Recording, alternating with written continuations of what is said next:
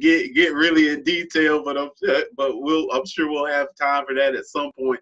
But I got two more questions for you, and I'll let you go. I know you're a busy guy. Take us back. We're getting to the draft days, draft and stuff like that.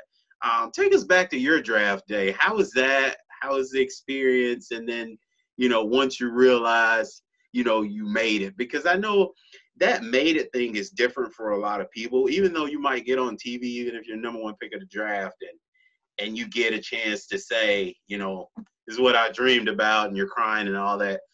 Even if you talk to those guys, they'll tell you, I really knew I was in the league when, and it's a real story in practice or in a game or something like that. Talk to us about your draft day, and then when you really knew you were in the NFL. The draft day was I was hoping to be drafted. It was a 2-day draft. I was thinking I was going to be a first day pick. Right. So my brothers threw a party, and I didn't get drafted. Oh man. So I did get drafted the next day. So right. No, it was, but I'll say this: it was exciting, but realistically, man, I mean, it was like one of those things where I'm sure you can relate to this. It was like, cool, you get drafted. I don't even think I spent much time thinking about it. I just literally was on a plane, and now you're in community camp right away. And yep. So, like, for me, it was never even I never even had a moment to say, wow, I made it. I'm like, I'm here.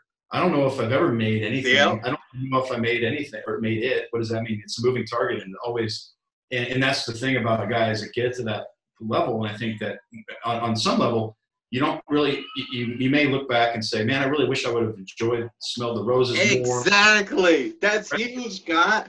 That's huge. It's so huge.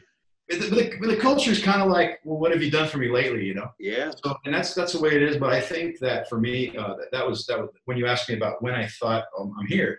Well, that was when I got drafted by the Eagles and Philadelphia Eagles, and I remember they brought in Levon Kirkland. Remember him? What? He, yes. 300-pound middle linebacker. Yeah. And I go, hey, who's that? I see the guy, and they're like, that's Levon Kirkland. I go, no, that's another guard. He's supposed to be in the room with us.